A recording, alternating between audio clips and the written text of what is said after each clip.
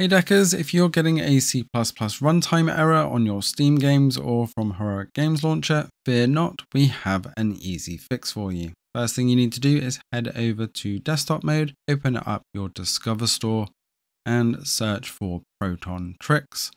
This will help you through pretty much any game that you can add to Steam that's having this error, and Steam games directly, like Payday 3 if you were trying to play the beta recently. Install Proton Tricks, and then once that's finished, hit the launch button.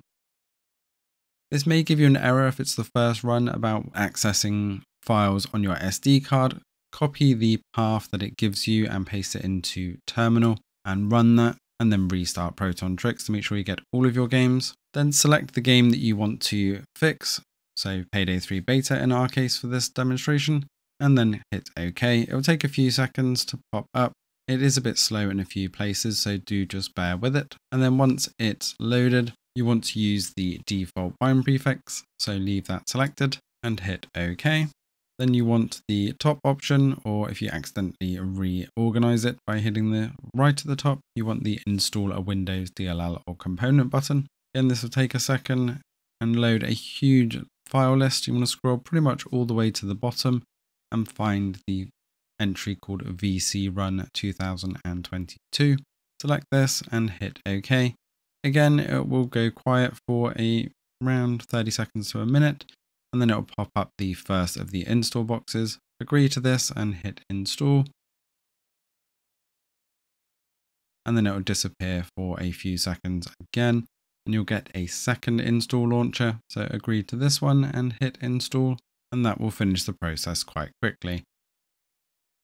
Now you can close that dialog and cancel out of all the bind tricks, or close out the Proton Tricks dialogs, and you will be good to go. With Payday 3, this used to error as soon as you hit the main launch button, but as you can see now, once we've installed that fix, we get the full launch screen and option to start the game. Now if you're using the Heroics game launcher for things like Epic Games getting this error, then you just need to go into the settings for that game, scroll down to the section called Wind Tricks, and this will take a few seconds to load, and then this should load up a dialog similar to Proton Tricks. Again, select the default wind prefix, and then the install a Windows DLL or component option. This generally runs a lot quicker than directly from Steam for some reason. Then scroll all the way down to pretty much the bottom and find that VC Run 2022 option, and then hit OK. This will run through the process. This will do everything automatic, and it may give you an error around a 64-bit entry if you're running the 64-bit version, but don't worry about that, just click OK. And I did get a couple of errors installing this on the Expanse, however everything did complete OK.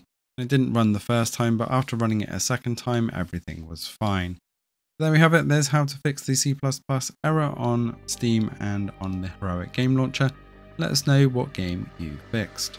Thanks for watching, and see you in the next one.